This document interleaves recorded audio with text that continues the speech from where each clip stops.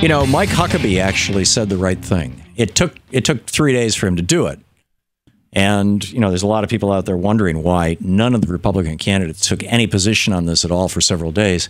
And, you know, I think the reason is fairly obvious. You know, you're stirring people up. I mean, here are the actual statistics. This was put together by UNC and Duke University, a study that was published in the New York Times last June. Islam-inspired terror attacks accounted in the United States for 50 fatalities over the past 13 and a half years.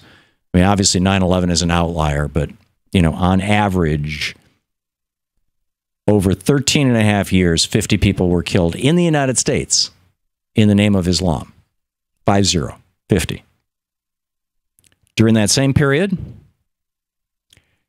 right-wing extremists, people who identified themselves as conservatives, averaged 337 attacks a year. Okay, this is the Muslims killed 50 people over a 13-year period.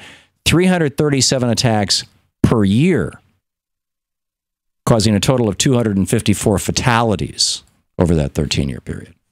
So, in other words, your odds are 7 times more likely in the United States of being killed by a right-wing extremist than by being killed by a Muslim extremist. But here's what Mike Huckabee had to say, and I think he's right. Regardless of why he did it, what he did is domestic terrorism, and what he did is absolutely abominable. It is domestic terrorism. Why aren't we calling this guy a domestic terrorist? I mean, why from the very beginning wasn't he called a domestic terrorist? Well, they say, well, you know, he said no more baby parts, but he said other things too. All right.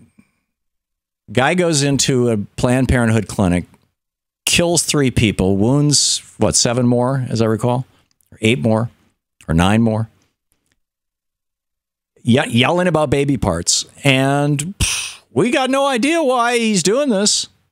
I'm telling you, if he'd been wearing a Kafka, or whatever the headgear is called that's commonly worn in Iraq, if he had been wearing one of those things and had been shouting, you know, Allah Akbar, they would have immediately, and he'd shot up, you know, any building, it would have immediately been, oh, it's Muslim terrorism, right?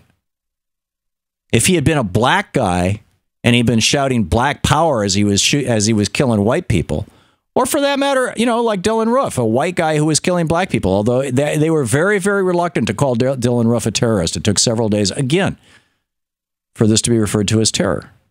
To watch more clips from our programs, hit the Watch More Videos button over here. And please be sure to hit the handy-dandy subscribe button so you'll always be up to date. Tag, you're it.